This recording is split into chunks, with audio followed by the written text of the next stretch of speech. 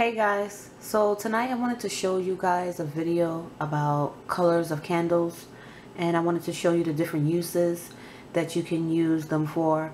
I found the smallest birthday candles that I could, and these candles are about 2 inches tall and they're really thin, and you can use these for your honey jars. So for those of you out there that really don't have the time and you want to get the work done and you want to burn a candle upon your honey jars, these candles can be used. And you have yellow, blue, green, and pink. And these were the smallest that I could find. So those are about 2 inches tall. And the normal candles that I usually burn on my honey jars would be the 4-inch and the 6-inch. And the white candles, I use white. If I don't have a colored candle, I will use a white candle for it. So, white candle, you can use it to get rid of negative energy, for peace, for blessings, and also for purity and clarity as well.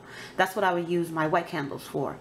And these sizes are these are the emergency candles. So you can probably get a box of like 10 or 12. You can get them at the supermarket sometimes.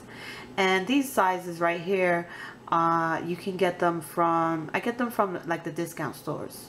So sometimes if I'm running out of candles and I really need some candles to burn on my honey jar, then I would get these. But normally I have these candles, which are also 6 inches as well.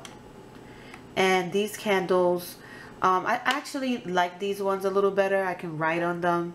And for purple, I use them for, you can use them for power. You can put like John the Conqueror oil on top of them. And also I use them for control. So you can put your bend them all, control, do as I say on the purple candles. And those work very well with that. For the green candle, money, prosperity, wealth, anything involving financial situations, you can use for business. You can use green for fast luck. It's also used for fertility and abundance. So green is used for a lot of things, and also you can use them for success as well. And there's a lot of saints that are tied to this color, and green is used for St. Jude. And also the blue candle right here, I use the blue for like happiness, like in the family, in the home, and anything dealing with money house blessings. I use these. I put my money house blessing oil on these candles as well. Peace, you can use them for forgiveness too. You can put them and healing. You can put them on your honey jars, and you can put some reconciliation oil on the blue candles. Now for the red candles, those are for love. Of course, you use them for love, you use them for sex, you use them for relationships. Red I have also used for fast luck, and red is also used for sex and creating the passion in the relationship. So if you have a honey jar, or if you want to use a red candle you can also use the red candle for come to me. You can use the red candle for also follow me boy. You can use a red candle also if you're working with the Saint Expedite. That's his color as well. And I've used red on my honey jars when I'm trying to ignite the love back into a relationship. And you can use the Adam and Eve oil as well on top of a red candle. And the red, it helps you to also attract love. So you can put attraction oil on top of the red candle, which is an excellent idea to do. You bring in more passion back into a relationship. You want him to follow you, come to you. Red is your color. The yellow I have used for steady work. And I have also used blue for steady work. If you have the job already, I have used blue for steady work. And I've used green for steady work. The yellow candle I've used for crown of success. I've used yellow as well for like creativity and different things in that nature, like to get better ideas. And also yellow is the colors candle that I use for St. Joseph. You can use that if you're looking for an apartment, trying to sell your home. And yellow is good for confidence and things of that nature. And you can also use yellow for like if you want to do a candle and you want to use psychic oil, you can use yellow. I have also used purple, which helps you, like if you know, if you're a tarot reader, you can use the purple candle to help you to attain more power mentally. And you know, also I have used blue. These are the 9-inch candles, and these are what I have on my store, on my Etsy store, and they're dressed and they're loaded at the bottom. And what I do when I get them from the Botanica is I clean them off. I get like a plastic knife and I clean off some of the excess wax on it. You know, a lot of people touch these, and sometimes I trim the wick and I dress these with herbs. I'm gonna also do a video showing you guys what they look like for my packages that I have. And I also shape around here a bit. I try to give them my own little shape and stuff like that, and I clean them off really good. You clean them off with Florida water. So many people touch these candles, and you know, it picks up a lot of energy. It's unlike the candles that are in the jars that you're just gonna clean the outside of them, and you know, you also clean the inside, but it's easier to clean the glass candles. And this is a 7-day candle, 7-day candle here, and this one is 9. This one is a bit more thicker than this one. I enjoy working with the 9-day candles better. The 7-day ones, I don't have a problem working with them, but I just enjoy using these ones better. I'm going to use these colorful ones for a road opener spell. They're great for road opener spells. You put some holes at the top and you add a bit of herbs. If your oil has herbs in it already, then you don't really need to, but I still do it. Even though I make my oils with herbs in them, I still add some herbs a couple of days before I'm going to do the spell. I cleanse the candle off. Then the next day I start dressing the candle with the herbs. I place the holes and I write alongside the wax and the inside. Then maybe a day or two after, I will dress it with oil. I will wrap it up with the saran wrap, and you know, to let the oils infuse into the wax. And then by like the 5th day or so, then I start working my spell on them. And during that time, I keep them on my altar and you know, try to give them get some good energy out of them, and then I start working with them. They also have 14-day candles, and I'm going to show you guys what those look like as well, and those are for longer spells. Both of these you can use for longer spells. If you're a beginner, you can start working with the 4-inch candles. And the 4-inch candles, you could dress them with oil, roll a little herb on them, and you can set up a mini altar for yourself, and you can start working with the candles gradually going up.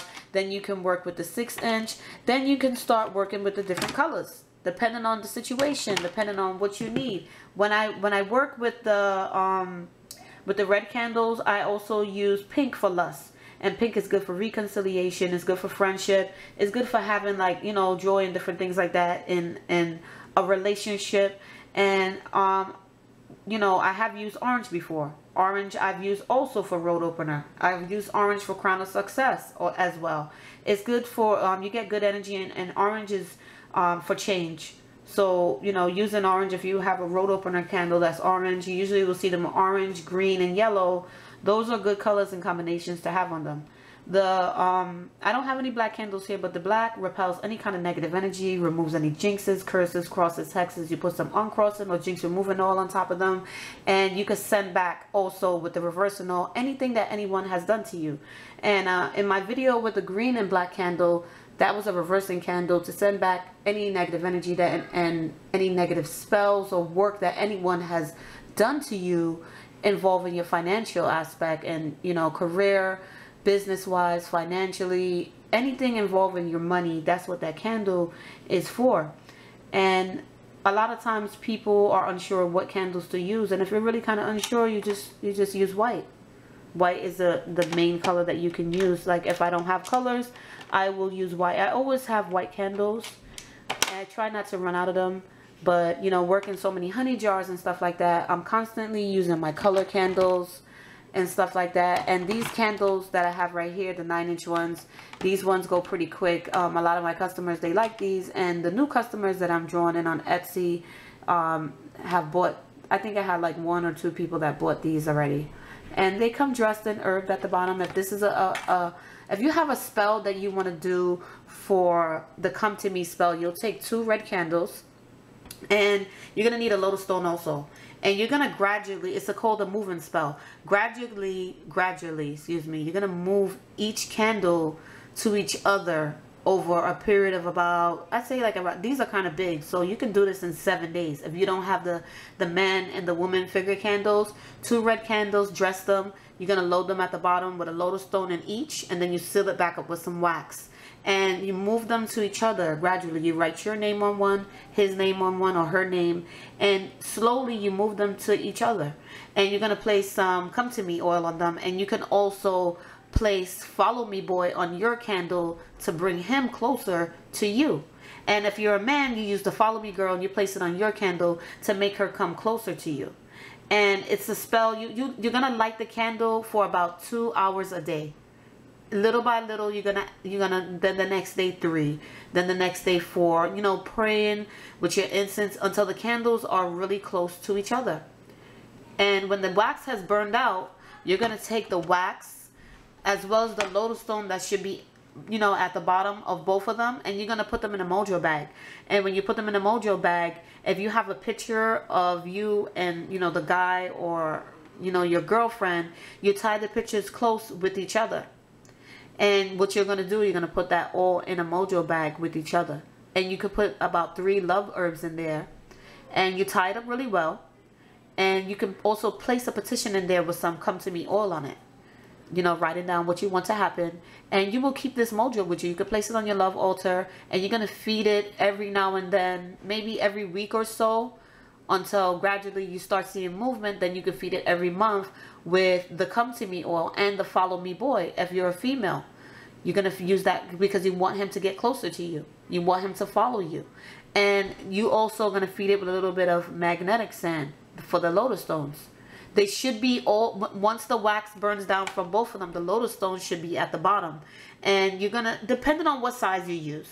So if they're about this big, then, you know, you dig a hole out and you bury them in there. And then once the wax melts, you squeeze the wax together and you leave the 2 lotus stones exposed, so you can keep opening the bag and feeding them. And that'll be your Come To Me spell, move-in spell. I'm gonna most likely make a video with the images of the male and female to show you. And it's also a great spell you can use for the Adam and Eve as well. And you can burn them. Some Adam and Eve candles, you can see them hugging each other, embracing each other. And you can also dress those with the lotus stones at the bottom. And when the wax burns down, you place them inside a red bag. You can use a red or a pink. If you're not in a relationship with him and you guys have broken up, then you would use the reconciliation oil. And you would use a pink bag. And you're going to place 2 balm of Gileads inside of that pink bag. You know, and then, you know, as time goes by, you know, you're going to keep feeding the lotus stones. You have to. The energy that gives off from the lotus stones is the energy that you put into them. So if you don't feed these lotus stones, they're basically going to die off. They're not going to have no energy. And if you have dressed them and blessed them and named yourself after one of the lotus stones, then that will be your relationship. That's how things are going to happen. You have dressed yourself for one lotus stone and dressed him, but yet you're not taking care of it. And lotus stones are seen as live things. So you talk to them, you feed them with the magnetic sand, and as well as with the oil. And, you know, you keep them in the bag and you want to continuously feed these items because they are considered to be real. So it becomes then a part of your relationship. And another thing that I work with is the skulls. The skulls to influence, depending on the color. Like the white one, I would use a white one to, I would use a white one for a boss. You know, to influence him to give you a raise so you can get more money. So this skull I would load at the bottom, and I would make a hole in here, and I would add in the herbs that I want to use to influence him. And I'm definitely going to add some Bendamol to it because I want to change his mind and, you know, control the situation and how, you know, things are going to go if you want to get, you know, a raise or a certain position at work. The red ones I use for love and, you know, to keep a lover on, keep To keep someone on someone else's mind, like their lover and stuff like that, I'll use the red ones. And you know, I dress them with some love herbs. And as well, I would either do add a bit of controlling oil to it, or do as I say, bewitching as well. Those work good on the red candles, to stay on their mind, to mentally, to influence them, to change certain things in the relationship. You know, and once you start working with the skull candles, you don't burn them completely in one day. It's a spell that you're going to work with over time. So maybe like 5-6 days, you're going to, you know, little by little, little by little. And what you do as well, what I do, I cleanse them really well. And then I keep it on my altar, and I would talk to the skull. After I dressed it and named it, I won't put any oil on it. I'll just, you know, load it at the bottom and, you know, talk to it like it's the real person, letting them know what I expect from them. And then within 3-4 days, I'll add some oil on it. And I start doing my work on the skull candles, getting in their head, talking to them. There's another skull candle as well. This one is a little bigger. The back of the head is a little bigger. There's another one that sits up upright. You can see the face a little more.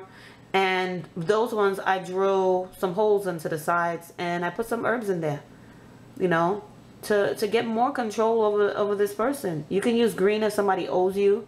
You can use green for a boss too. If you know, if somebody owes you some money, you can work either a green devil image candle and put some pay me oil on it, or you can use the green skull and place some pay me oil on it, and you can put some do as I say and talk to them and compel them to give you back the money that they owe you. You know, people, you know, they make a lot of promises and then, you know, they break them. And these skulls are good for those. They're great also. White is also great to help other people that have mental situations going on. You know, they have a lot of things spiritually going on, and, you know, eventually their mind starts, you know, so much different things happen to people when they start doing witchcraft and different things in that nature. And some people mess up their own heads. And you can work a white skull candle for yourself. Put some clarity on it, put some healing oil on it, and, you know, talk to this skull and pray over it. You can read the Psalms in the Bible, and, you know, you can change certain situations of work gradually. You know, if you take the steps and you work little by little, you know, with the different colors, and gradually, you know, you will start to know what you're doing when it comes to the certain colors. Now, as a beginner, if you're a beginner, you know, you may not know eventually, you know, how to do everything right then and there, but eventually you will learn. You know, like a lot of people I know, they use the 7-day candles, multicolor candles for certain deities as well. I use mine to open roads, you know, and, you know, everyone works with what works for them. You know, I practice hoodoo. I've been doing it for almost 12 years, and I do what works for me.